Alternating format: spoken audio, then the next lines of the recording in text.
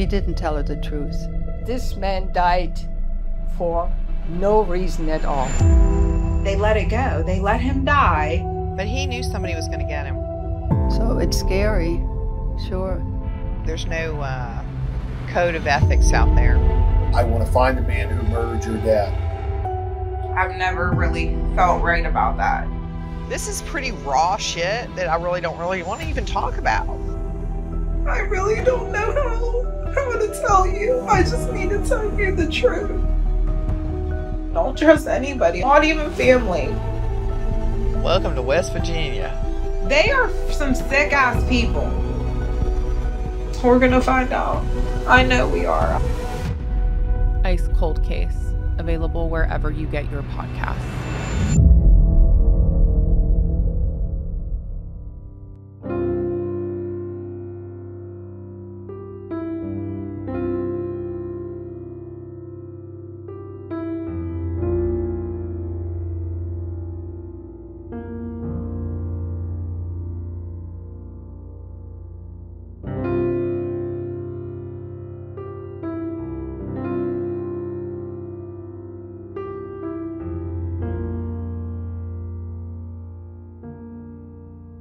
Welcome back to Missing. I am Tim, here today with Lance. Lance, how are you today? I'm doing fantastic today, Tim. A lot of it has to do with the fact that we are continuing our conversations with people that we've met for the first time thanks to CrimeCon. I feel like this is post-CrimeCon season where we bring on these people who have a podcast or have a story or have a cold case that they're advocating for. In this particular one, this conversation coming up, we have someone who is personally deeply affected by a family member's murder, and she decided that this medium of podcasting was the best way to get the story out there, maybe get some answers. Absolutely, and we don't have to give too much background here in the intro because I feel like the conversation with our guest, Madison McGhee of Ice Cold Case, her father, John Cornelius McGhee, was murdered on July 11th, 2002 in Belmont County, Ohio, and Madison is doing her own podcast. She's advocating for the case, and we met her at CrimeCon.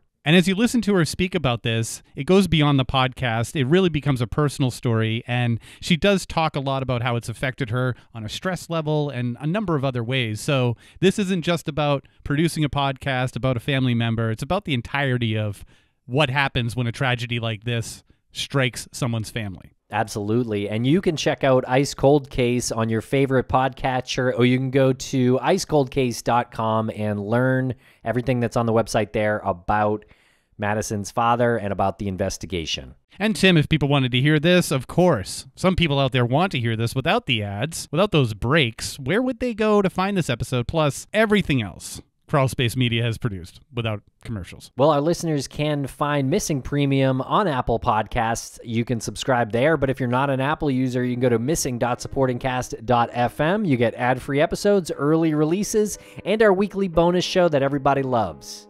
All right, and we are going to break real quick for a commercial, and we'll be back with Madison McGhee.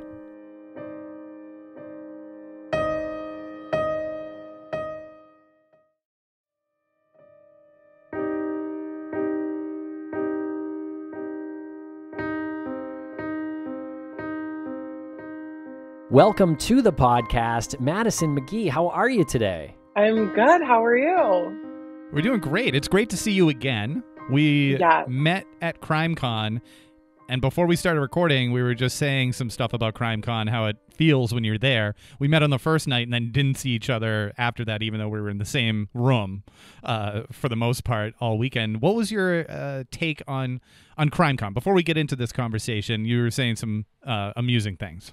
Yeah. Well, thank you for saying I'm funny. But yeah, CrimeCon was so crazy for me because it was my first time. It was weird because I've never done like a conference like this. So you're in like this hotel conference area and you like don't leave. Like you could like Orlando CrimeCon could have been like West Virginia or Massachusetts. Like it doesn't really matter where you are because you never leave. But there's also so many people that like I would meet people like you, then I would never see them again. And then I'd meet another person and I'd be like, oh, I didn't get to have that conversation with them. but I'll see them in a little bit. And then they're gone into the abyss and I'll never see them again until next Crime Con, which is kind of like summer camp, I guess. Yeah, a little bit. A little bit like summer camp, but it's great to see anybody who experiences Crime Con for the first time, especially someone like yourself with this like incredible story that you have and the incredible podcast that you have, and you're able to go there and talk about that. What was your experience like in that sense? Like, I'm now about to talk about this very personal thing. Yeah, it was kind of a whirlwind. I wasn't expecting. I'll tell the story. It's a very funny anecdote to what I was expecting versus what I got. I thought no one would talk to me just because, like, I'm with people who have been podcasting for years. Like, they're familiar with them. These are fans coming to meet people who they listen to. And I'm very new to this space. So for me, it was more like, oh, I'm going to tell my story. I hope a couple people listen and like whatever. People were coming up to me who like listened to my podcast. And so that was really weird because that introduction I was expecting to make, I sort of had my elevator pitch ready, was irrelevant because people then already had listened and they already knew a lot about my personal life, which was really strange. But I didn't think that many people were going to talk to me, so much so that I brought these bags that said, "Did you kill my dad?" on them. And a lot of people were really interested in those. But I only brought 50 of them, thinking like, and I thought I was going to bring home bags. I was like, oh, I should have just gotten less. I do not want to lug home like more bags. And in like an hour, I had talked to so many people that the bags were gone. So I had to find a place in Orlando to like rush print me 500 more bags and get them to me by like 6 p.m. that day. And they did. That's incredible. That's incredible. And that's not talking us down a little bit, but if we ever did that and we ran out of bags, we'd be like, oh, we have no more bags. I guess that's how it's going to be. Most people definitely would, but I just like was so excited and like desperate to get my story out there. And then, yeah, it was just like, I mean, it's a lot. It's very draining to talk about your life in so many like sort of split, like this is nice. It's like long form, but when you're like, I've got like 35 seconds with this person and then there's another person behind them and another person behind them.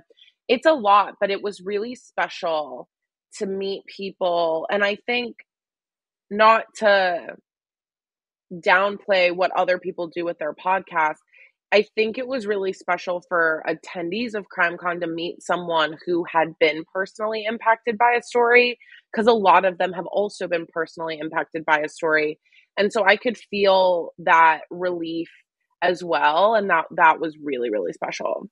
Good. Wow. Well, yeah, glad to hear you had a good experience at CrimeCon.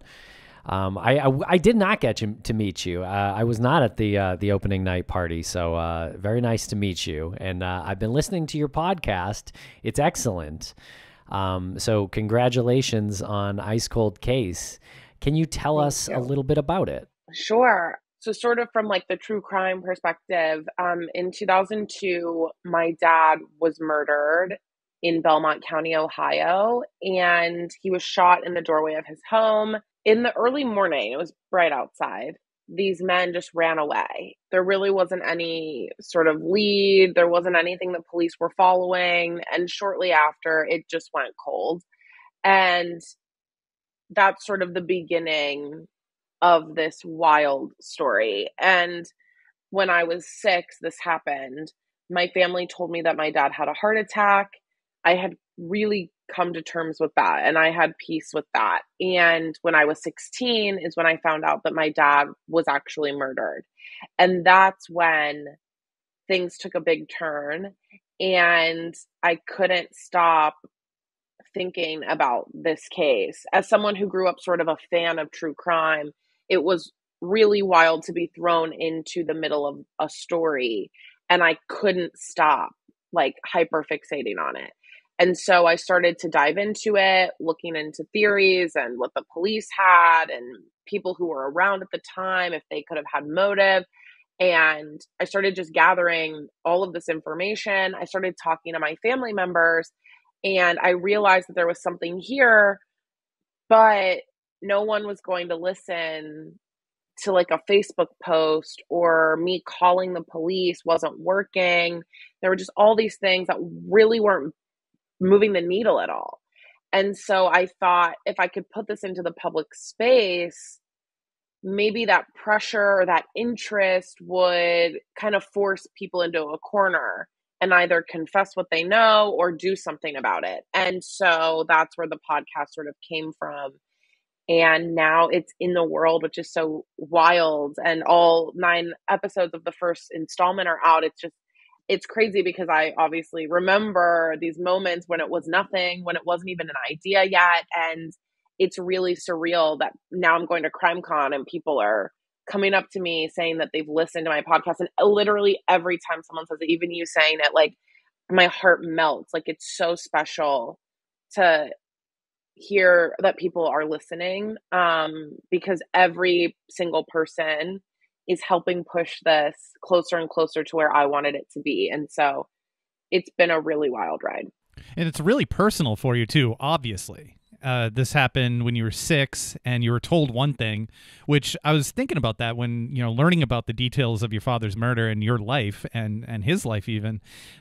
When you're told that your father had a heart attack, so you even said it yourself, like you've come to terms with that. Like my father died, he died of a heart attack. You've told people this when they asked, where's your father? And you say, he's died of a heart attack. So it's not even like one thing that you have to deal with as a young person to wrap your reality around. It's this that's bad enough, but nope, it's actually even worse. But you harnessed it in such a way where you were able to put it into this narrative. And I'm wondering, like, what is your background? Can you just fill us in on, like, how did you do this so well and keep it so personal? Yeah. And that's spot on. Like, it was my whole identity. Like when your parent dies of cancer or something, like you kind of take that on, and maybe you're an advocate for cancer research or you go to the 5Ks, like that becomes sort of this part of you that like helps you connect with your lost loved one. So to find out that like I was really passionate about like hearts and that was not really part of my story was very weird. But yeah, so my background, I am a TV producer, which helped a lot in the sort of formation and telling of the story, because that's what I do every day for other things like food shows and other things like that. So that helped a lot, but I actually went to school to sort of learn about this side because of this case. So I found out that my dad was murdered at 16, and I was 3 weeks away, 2.5 weeks away from graduating high school. So my life was really at this pivotal moment of like, okay, what do you want to be? Like, who do you want to be in the world? And I knew that I always liked film and television. I made parody music videos with my friends in high school. And I was like, what if I use that to tell my dad's story? And so I went to college and I studied communications because I went to a liberal arts school and they don't really have any specialties at those schools. So I studied a little bit of everything in communications, and I found myself turning everything into a video project. I remember having like 10-page papers due and calling my professor being like, can I make a video instead? And so that was always sort of what I was trying to do. Yeah, then I got really lucky is the word I use, but I'm sure hard work had something to do with it. Getting my job in TV and learning a ton about story and how to tell a story and how to sort of keep yourself out of it, but also be in it. And all of those skills were really valuable in putting this show together. But it's hard, and I see the reviews that it can be a little biased, and my argument to that is like, how could it not be? But I do think I do a really good job of keeping it as unbiased as possible given the context of the story. Yeah, I think you're right. Yeah, it's a great listen, and yeah, you've experienced something different than if this was even done by an investigator on the case or something like that. It's obviously a much more personal story. Can you tell us a bit about your dad? Who was he? What was he like? Yeah, my dad, what a layered, colored character. So to me, my dad was like a pretty typical, like protective dad. My sister she's 9 years older than me. So she was like 15 for like the moments I remember. And my dad was so strict with her. And I think that's because he grew up like in a really rough area. He had a lot of siblings that he sort of had to step in to help take care of. And he didn't want my sister to ever have to struggle. So he didn't want her to make the wrong decisions and, party in high school and sort of go down this path. So he was really strict with her. And I just remember them fighting about, she always wanted to go to sleepovers or she wanted to go to like prom or whatever. And my dad being so like anxious and protective of her. So like pretty standard like dad. We spent a lot of time together. He was kind of funny. I always think about like movies where like the dad is doing like treating the youngest kid like they're way older than they are and like talking to them about things that like they shouldn't be talking about. Like I probably knew every word to the Nelly album at like 5.5 years old. Like it's just like, and we're like singing it in the car, like very inappropriate, but like kind of funny in like a comedic way. And so like that's how I remember my dad. And so, yeah. And then learning about sort of this other side of him, which is, he was a complex person like we all are. And we all sort of have these different sides to us. And he was a former drug dealer. He was a police informant. He was a drug addict, a recovering drug addict. That's how he met my mom. They met at Narcotics Anonymous. These very, very layered. But what I remember versus what I learned about my dad are very different. I didn't expect you to go down the silence is because I didn't expect you to go down the layered part with the drug dealing. You say it so like casually, which is impressive because obviously you've come to terms with that.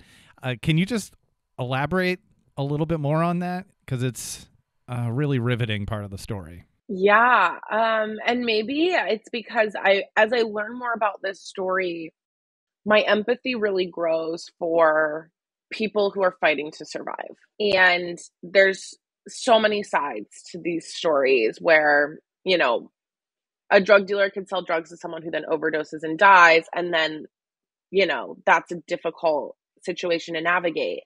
But also if this drug dealer is selling drugs so they can put food on the table for their family, it's like all of these situations are so complicated and there isn't really a black and white to it that my empathy has really started to grow for this because it's easy to just be like, drug dealing is bad, period. But none of this is black and white. And there's so much in this gray area that exists that makes these stories so difficult. But yes, my dad was a drug dealer at one point. I'm more thinking as early as like 15, 16 until probably around like 35 to 38 and maybe even dabbling after that, but he became a confidential informant right around then. So I'm assuming that that's when he like stopped. And if he was doing it, it was because of his like job. Crack cocaine was like massive at the time. And so that was probably what he was dealing most. And that was really at the height of this like really weird drug landscape in America. And I mean, it's weird now, but in a different way.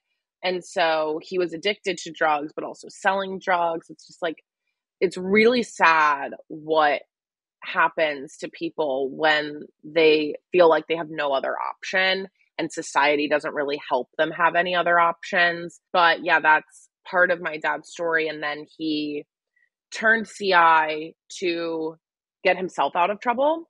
And I think that's also a really interesting part of our legal system, our justice system, our police system is how they use people for their advantage to either get a bigger guy and sort of cut a deal with a smaller guy. But then now my dad is sort of tied to the police and his back is up against a wall. And then sort of the same reasons that he turned to drug dealing would be the same reasons why he has to stay an informant because he wants to protect his family and himself. And it's very complicated. And again, I think even in those communities, they're like, oh, if you're a snitch, like that's bad. But there's this gray area of like, well, why is this happening? You know, if you've got kids at home and they don't have another parent, you don't want them to go into the foster system. There's just so much at play. Yeah, and tell us why you chose podcasting as the medium to help you tell this story, especially with your TV background. I'm wondering what benefits podcasts offer that other mediums might not. In the beginning, I thought podcasting offered no benefits. I was very against making a podcast. I am a TV producer. Like, I'm not a podcaster, and I had never done it before. Like, I didn't know about any of this. I didn't know the world. I didn't know the back end. It was very, as complicated as TV production is, making a podcast from scratch can feel really daunting because it's like, what do I need to do? So originally this was supposed to be a documentary. I tried very hard to get my family to talk on camera. I could barely get them to talk on a microphone. So documentary sort of seemed out of the question because a lot of people were afraid for their life. They were afraid for their own safety, their family safety. And some people just weren't interested in talking to me at all for reasons that they didn't dive into. So it just made sense to either mic them, or if they weren't comfortable with that, can I put my phone here? It just sort of was this natural progression into podcasting. And now I'm like, oh my gosh, I'm so glad I did a podcast. So it's funny how the moment I put out the podcast, I was like, I'm really glad that this was the medium that I used. So, and we'll be right back after a quick word from our sponsors. Thanks to our sponsors, and now we're back to the program. And do you mind taking us through what you know of your father's murder? Yeah. So I know he was murdered, but I know that he was shot in the doorway of his home. So there was something going on outside. So there, you walk up the steps and there's the front door. There was something happening either on the steps or on the way up to the steps that I believe would have gotten my dad out of bed, which was on this top floor by the front door. There was a window here, so he would have heard what was going on. He got out of bed. He was walking towards the front door when the front door was kicked in, and he was shot. One kill shot to the head, fell to the ground. And that's what's so interesting is he never made it to the door. And the people that were there never entered the house. So they shot my dad and then immediately left. And so that's also pretty strange. There was a shoe print on the door from where it was kicked in, a size 10 shoe. So that's also kind of interesting. And there was just from where it was kicked. I actually, very strangely, got a message from the person who lives in that house now, my dad's old house. And they said that every so often they still have to repatch the drywall from where the door handle was kicked into the door. And so they just every few years have to repatch that hole, which is really interesting. So those are sort of the details of what logistically happened there. There was a home invasion next door at my dad's sister's house. Her name is Pearl, and her son Omar was home at the time, and his girlfriend Kim. And at around 6 a.m, 3 or 4 men broke into their house and were there for about 30 to 35 minutes. That seems like a long time for a home invasion, especially if it's a robbery. They're trying to get money, get in, get out. And then those are the same men that allegedly went over next door. But it's weird that they would go into one house and spend 30 minutes looking for money and then go to the other house and never even enter the home. So it does seem like this was planned and my dad was a target. But as far as being able to prove that, I haven't gotten there yet. But these are sort of the facts mixed in with my theory and how I'm trying to move forward to see if I'm onto something. Okay, so how do you, as a television producer, approach this? And on a couple different, I guess, factors here that would come into play, it's a tremendous story to tell, regardless of whether or not this is your father, regardless whether or not you're related to the person. So how do you approach that? Because there's the personal side, there's the story side, and there's also the danger side, and then all of that information you have to process in order to tell this properly. And I know you said you read a review where someone said you're biased, but I mean, come on, how would you in any universe not be a little bit biased? And also, don't write that review. Stop. That's annoying that you're taking the time out of your day to write that. But making this into a way longer question than it has to be. What was your approach? That's a really good question. And I think for a while I had no idea. But I started with really my journey, my personal side, and I sort of let the story kind of tell itself. And I think in the beginning, that was where my head was at, was let's tell the story in the order that I learned things. Let's tell the story in the way that I did it so that the audience can process the information the exact same way that I processed the information versus going back and like piecemealing it and putting it together. And so that's kind of what I did. So like episode 1 starts with the police file and the story according to the records, which is what I saw first. Then we dive into how I found out about my dad's murder and like that, my personal story. And then we go into the different people that could have been involved. And I learned about them in the order that I tell them. And then we go into like kind of putting it together, the police, all of these things. So you're kind of going through it in the way that I processed the information, which is the personal side. And so that was the one piece. Now, the storytelling piece was, of course, this has to tell a story and it has to be compelling enough for people to listen. So how do we do that?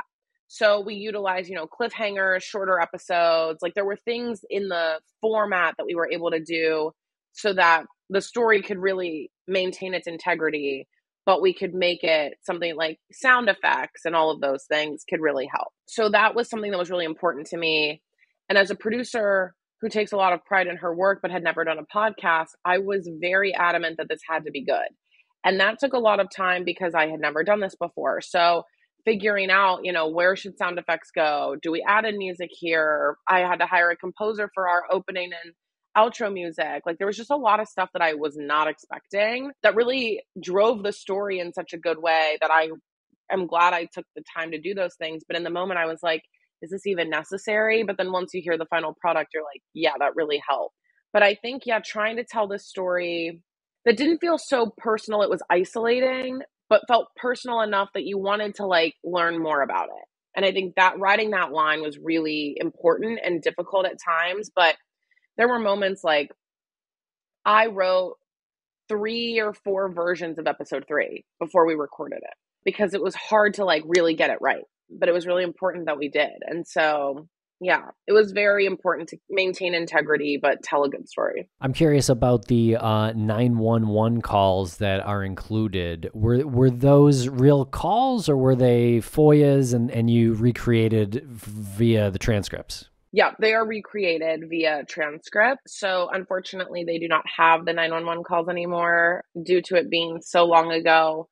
But I'd be interested if even 4 months later, if they still have those 911 calls. So I did have the transcripts. And so, they were re-recorded. I'm not pro AI, but we were able to take voice recordings from the people talking and put them through an AI program. And that's what was talking. So it's as close to the real thing as possible. Sounds like you're pro AI. I am pro AI as a tool, not a replacement. Oh, well said. Yeah, that's fair. I want to circle back on, you said episode 3 you wrote a few times before you got to write, and this is the episode that's titled An Illegal Adoption Gone Wrong? Yeah. Without giving away too much, why was that so difficult to write? Oh my gosh, so many reasons. It's such a difficult and like heart-wrenching story that is very personal to me because it has to do with my brother who I've still never met in person. And so to tell sort of his story that maybe he doesn't know a lot about, it was hard to tell. I also wanted to get the details right. I wanted to be sensitive to the communities involved. I didn't want to put shame on anyone, but I wanted to tell this story because I think it's vitally important to the case. I also rewrote it. One of the times I rewrote it because I've been like processing this information for years.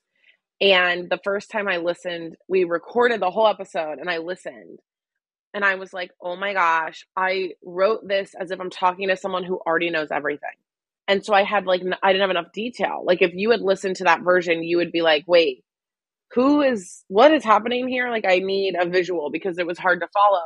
Because when I listen back, I try to listen as someone who doesn't know anything. And I realized like, oh my gosh, this is way too complicated and I didn't give enough detail. So I had to go back in and I was just going to add in sections. And then I realized like I have to rewrite the whole thing. And this was the last round. So we had already rewritten it a few times and the episode was coming out in like 4 days. And I had to rewrite the whole thing, record it, send it off to be mixed all at the last minute. It was very difficult and stressful, but it was, that one is tough. Yeah, you mentioned how stressful putting this podcast together can be. Can you tell us a little bit about the effects of that stress? Yeah, so many effects. So I'll give like a funnier example before I get into the gross one. I got a massage last week for the first time in like forever. My like massage therapist was like so shocked by how knotted up my shoulder was. Like he like couldn't believe it. Like kept asking me like what I did for a living. And so that made me feel bad and it was really stressful. And then I had to go back again because like stress just builds up like everywhere. But also I have this thing called burning mouth syndrome where my lips, like all the stress like targets to my lips and it feels almost like a mix of like I have a sunburn and I have like sandpaper rubbing up against my lips at all times. And the only thing that can help is like chapstick and like not being so stressed, which is impossible. So I just live with it now. I've only had it for like a couple months, but like it's not fun. But it's been like, yeah, it's been stressful. I've found myself really just feeling overwhelmed sometimes and like zoning out. I've been really forgetful. I've been dropping a lot of balls in like work and personal life because this is like, I mean, you know, making a podcast is hard, period. It's just a lot of work. You have to, you know, keep a lot of things top of mind. But when it's something that's so personal, I feel like I never check out. Like I never clock out of work. I'm always working. People are always wanting to talk about this. As more and more press comes out, people want to talk about that. And it's wonderful. And I'm so beyond grateful. But there are moments I just need a break. And I don't feel like I'm able to get that. And I think that's where all the stress sort of builds up. And then it never goes away. So then it just keeps building. Yeah. And it's like almost as if you would start to feel guilty, I suppose, if you do like allow yourself to take a break. So you really do have to. I mean, we're not, I think Tim and I are honorary psychiatrists and psychologists and criminologists and all of those things. We're not officially, we don't have degrees, but we've heard enough from professionals to know it's okay. You know, it's okay to just take a break from like the stress and the pain that comes with it. And I don't know, are you there yet? I feel like I have my day. I like yes and no. I have days where it's so I don't know. I guess for me it's like it all hits me at once and then I'm good and I can go for a while and everything is easier to disassociate and push through and kind of keep that end goal in mind. And it feels a little bit more like a job sometimes where like I'm clocking into work, I'm going to work, I'm doing this thing, and I just keep going. And then I think some days it's like it hits me, oh, this is crazy. Like this is insane and this is so much. And then I just like become a mess. So I don't know if I'm really at a place where I'm like totally at terms with all of this stuff. I was talking to someone yesterday and they were like, you know, this is like kind of your life now. Like this is what you do. And I was like, yeah, but this was already my life. I just didn't do this before. So like it was already, all of this was already my life. I just wasn't so public and it wasn't so out in the world, but now it is. And I just kind of have to like deal with it. Yeah, I feel like you'd be in a worse position if you didn't put it out to the world. I feel like that's like the story inside of you that you really want to tell, but you're not allowing yourself to tell. And the stress that that would cause would probably be like 10 times worse.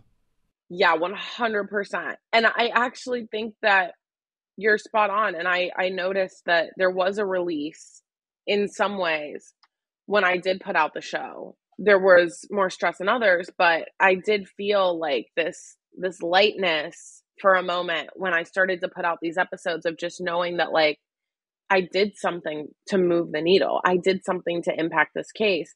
And that's all I can do. I've done everything that I can do now. And that feels really good, but it is, it's a lot. And I think that it will get better. There's a lot shifting. I think it's tough when I'm working full time, trying to do this full time, trying to promote it full time.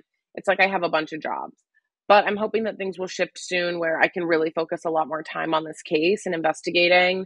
And if that's the case, I think that'll alleviate a lot of stress. So what else was available via FOIA, and what are your feelings on the official investigation that was done? Funny you would ask. I never filed a Freedom of Information Act. Oh. Because this case is not federal, and Ohio does not.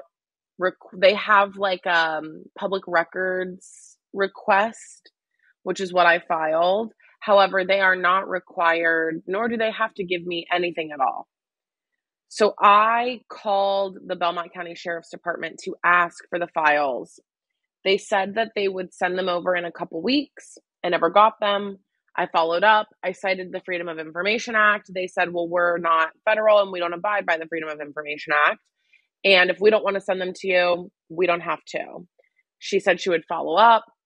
I never got them. About 6 months later, I called the Belmont County Prosecutor's Office and asked them if I could have the files. And a couple weeks later, I got them.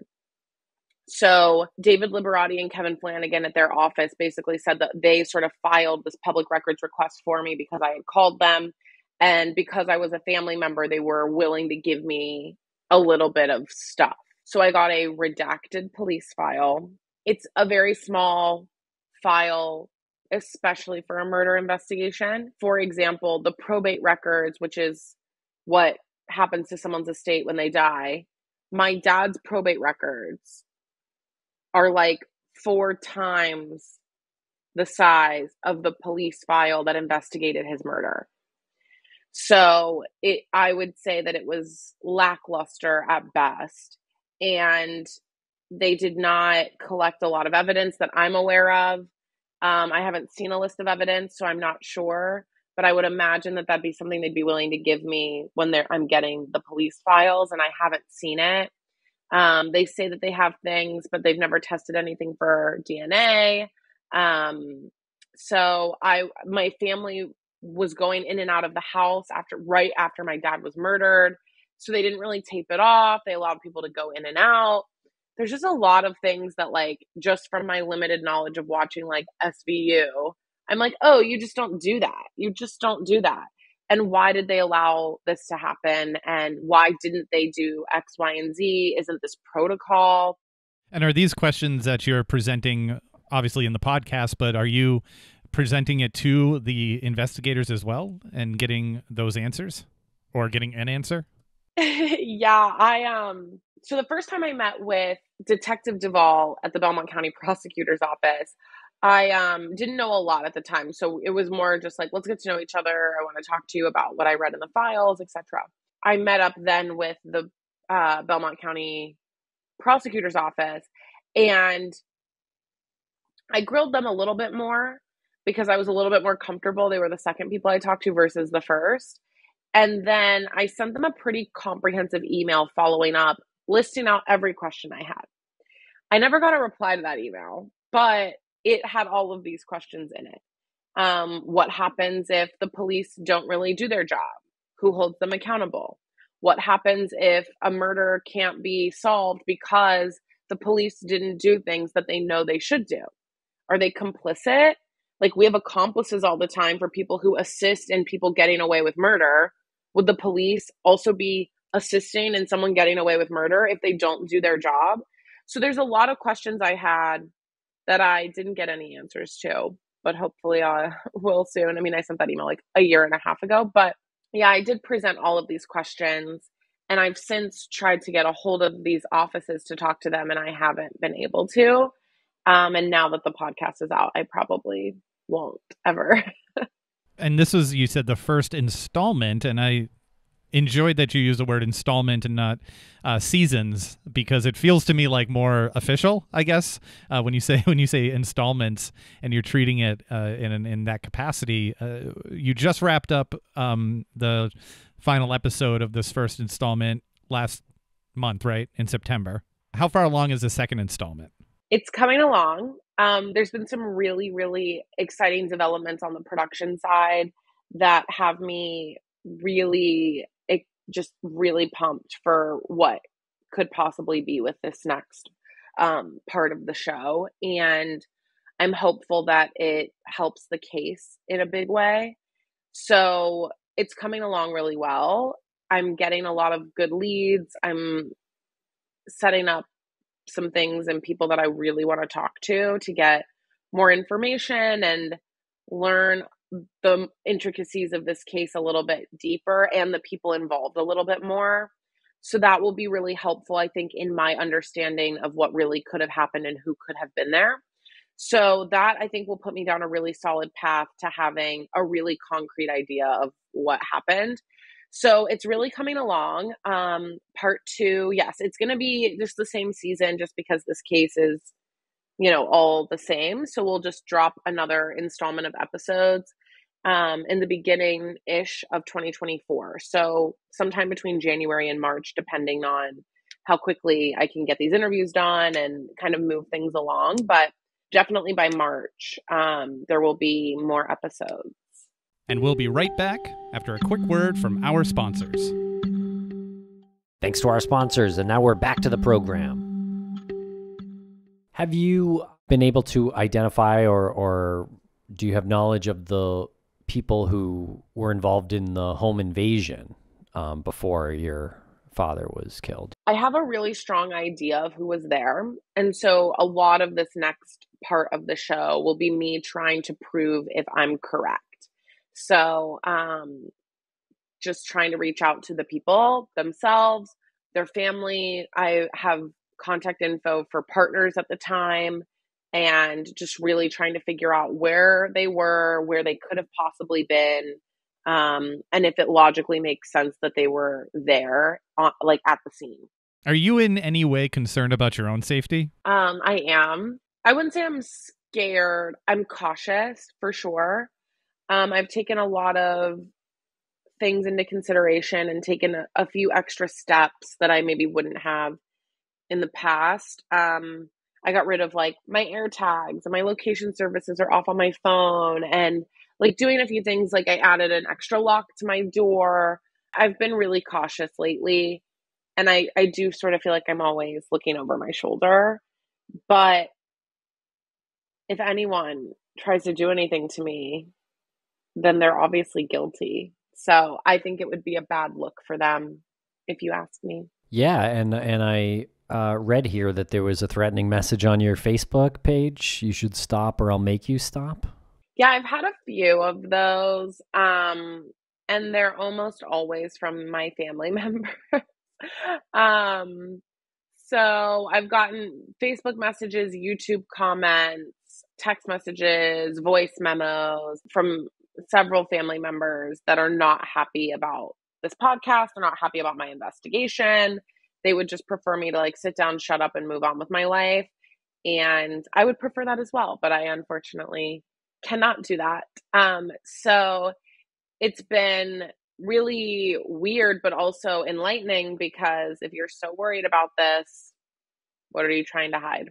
That's a great point. And I'm just impressed that you handle all of these things and you still maintain a really positive point of view, and also the sense of humor that comes along with what you're doing. And I'm referencing the bags that you mentioned at CrimeCon. What did the bags say? The bags say, "Did you kill my dad?" And that was definitely a way for me to get the story out there an eye grabbing sort of marketing ploy to help people like sort of stop and stare. What is that? What's that about? Check out the show. Maybe they have a friend in Ohio or yada yada. But I love Taylor Swift, and I think she's a remarkable marketer. And so I really wanted to like be the Taylor Swift of podcasting. And so everything I do, I think about sort of how to make a big splash that's super strategic and makes sense, but is also sensitive in a way, but also funny, because that's sort of my personality. And I guess knowing what you know about your father, do you think that he would appreciate the sense of humor that comes along with that? 100%. I think he would want a bag. I know Tim's dying to make a Lance's the Taylor Swift of podcasting joke right now. Oh, no, I was gonna make a Travis Kelce comparison, actually. Oh, okay. Sorry. So you called yourself Batman, or you kind of compared yourself to Batman in one of the episodes. Can you tell us a little bit about that? Yeah, I love Christopher Nolan, and I love his Batman trilogy. They're my favorite movies, and I watch them all the time, and I get really inspired every time I watch, because the story is just so, I don't know, inspiring to me and really interesting, just his path in life. And I think that I unknowingly always resonated with that story because he lost his parents, and this thing that happened to him as a child just like really impacted the rest of his life and sort of shaped where he ended up going. And then he ends up, you know, fighting for justice and working with the police, but also not with the police, and trying to take down this like kind of mob bad guy scenario, and the complexities and the morals of is what he is doing right. Is it wrong? Is it hurting other people? Is he exploiting other people for his own interest? There's all of this stuff at play that I resonate with. And I had always felt that in my soul, but I had never really thought about it until I was sitting with a friend who I was talking about this story with, and he said, "Oh, you're kind of like Batman." And as soon as I heard that, it was like I embodied that. And I was like, I'm Batman. Like, I am. And I just ran with that. And the more I thought about it, the more it became true. And almost every time I watch the movies, I'm like, oh, wow, there's another similarity we have. Or, oh, there's this other thing that we have in common. And so it's just really funny. And I really get inspired when I watch those movies by just the tenacity of the character and how it's never really enough. And I resonate with that as well, because I'm at a point where I just feel like, will it ever be enough? I just have to keep going. I think that's really cool, but if we meet you again at CrimeCon next year and you're dressed like Batman, I'll be a little concerned. I mean, listen, people dress up for Comic-Con. That's true. No costumes at CrimeCon. Yeah. I do wear all black. So I feel like, in a way, that is my uniform. So are you going to CrimeCon next year? I would love to go to CrimeCon next year. So yeah, if I'm allowed and invited, then I will be there. And what do you tell people if they have information on your father's murder? Is there a call to action? Yes. So you can email icecoldcasepodcast@gmail.com with any sort of tips.